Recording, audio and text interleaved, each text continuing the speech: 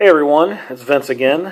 It's been a while since I posted anything on YouTube, so I thought I'd do my initial thoughts of the Splipfire that I got a couple days ago.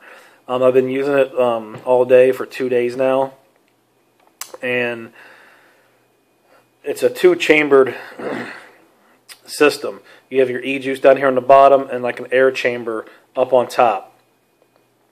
You unscrew the middle here to fill your juice. It's very easy to fill. I had no issues there. The top chamber is where your wicks come up and your firing mech down in there. As you can see, it holds moisture as I've been using it, so I can see needing to clean it quite a bit. So it has 4 wicks coming off, and there's 4 holes that go down to the bottom. I haven't had any issues with it leaking up at all. I guess maybe the swelling of the wicks keeps it out. I don't know how it works, but I haven't leaked nothing up in there. The only moisture I'm getting up in there is from the wicks, and from taking hits, it's holding some moisture, which makes it look foggy. So it came with a tip, this tip here, that I didn't like it. I don't like at all. As you can see, it's real wiggly, and it pops out that easy. I'm going to end up breaking it, dropping and breaking it. If I use that, I took it off, and I took the tip off my Mini Nova, and using that one, and it seems to fit a lot better. I think the tip, it almost seems like it needs a bigger O-ring or something. I don't know. I don't like it, so I'm not using it. I have it on my Ego Twist, and I'm glad I read this before I ordered it off of Reddit.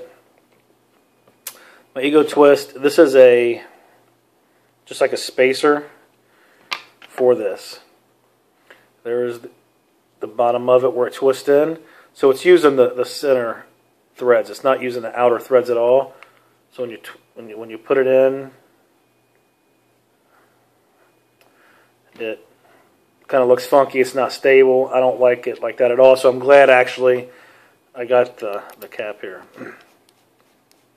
One thing I've noticed is that it's pretty easy to cross thread using these middle threads. It's not fitting perfectly. It's kind of like a little loose. So just if you're going to use it, just be careful. Don't, you can do it sideways fairly easy. So you got to be kind of careful when you put it on. See, I don't like that at all. You can end up messing your threads up. But if you do it, and then I tighten that up, bring it up, and it supports it a lot better and makes it more sturdy. So, the E-Juice I got in here is a 50-50 solution mix that I was not getting a lot of vapor from my T2 when I was using it. I was kind of disappointed with this juice in there, thinking I couldn't understand why I wasn't getting any vapor. So, I decided to put this, I think it's Caramel Candy is the name of it. So I put it in here to see if it would do any better. I gotta say, this gives off a lot more vapor with this particular E-Juice than on my T2. So let's take a couple hits real quick.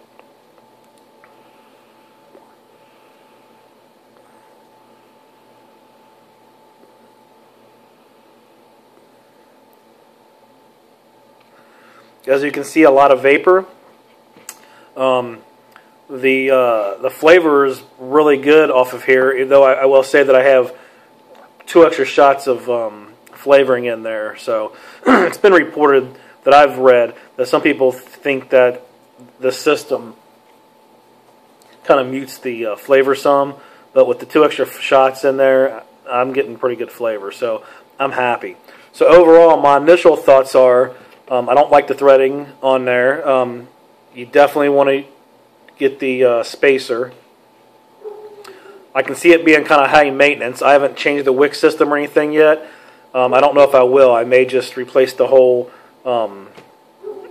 firing mech with everything if I can do that. I haven't looked into it that far. And I don't like the tip that came with it. I love the way it works, though. I'm getting a lot of vapor from this that the T2 didn't give me. So overall, I really like how it works. I'm still out on how much maintenance it's going to be. So there you go. Take a couple more hits.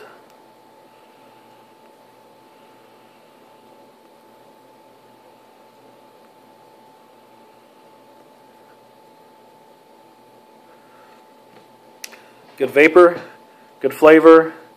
I just don't know about keeping up on it, how much work it's going to be. But so far, I'm gonna give it some more time, see what I think, and I'll try to post a follow up after a while, after I use it for a while and get to the point where I have to change something out. So, one question I have for you users, if you're experienced out there, is that a drip tip?